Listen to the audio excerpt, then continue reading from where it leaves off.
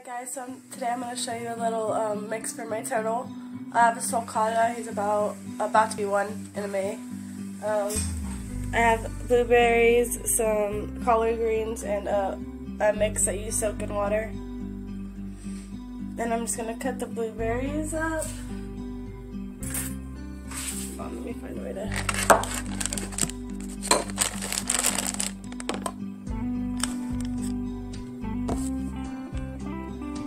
We're just going to cut them in half because the turtle can't eat a blueberry whole. Not at this size, you'll see him. I'm going to show you him as well. This is only supposed to, oh, that one's not good.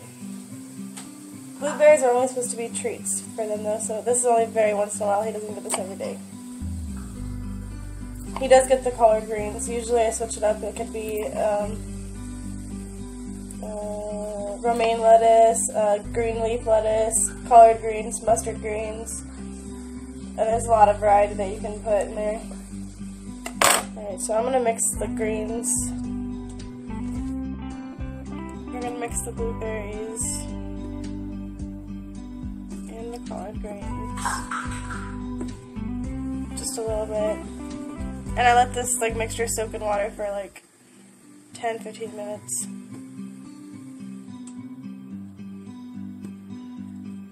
And that's the turtle salad. I also have some calcium I'm going to sprinkle on. We have Recti calcium as for the Sulcatas. There's a couple other uses for it as well. Alright. Not too much, just a little bit. He gets this pretty much every other... I don't give him to him every day, but I give him to him pretty often. So every other day. Alright guys, this is my little dude. It's actually supposed to be a girl. Today's the day I'm about to clean this cage out. So... Alright, so now I just put him in his fresh water to soak while I put down his salad on that plate that I feed him on because he can't really eat out of shower bowls. Alright, let's put his food in there and he's already looking at it. But he's enjoying his little bath right now. Nope, there he goes.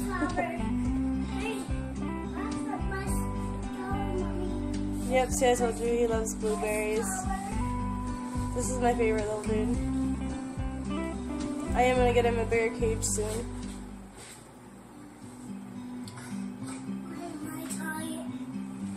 Alright, so this is me introducing my pet dude. And that's our routine.